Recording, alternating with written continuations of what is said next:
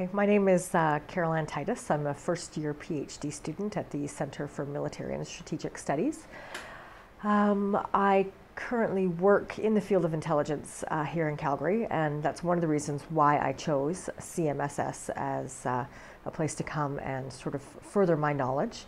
While I work in intelligence, it's quite empirical. It's quite a strict sort of area of intelligence and terrorism that I work in, and I thought CMSS might broaden my thinking, broaden my horizons, and allow me to think more strategically about the bigger picture as opposed to just sort of the day-to-day intelligence and terrorism issues that I deal with at work.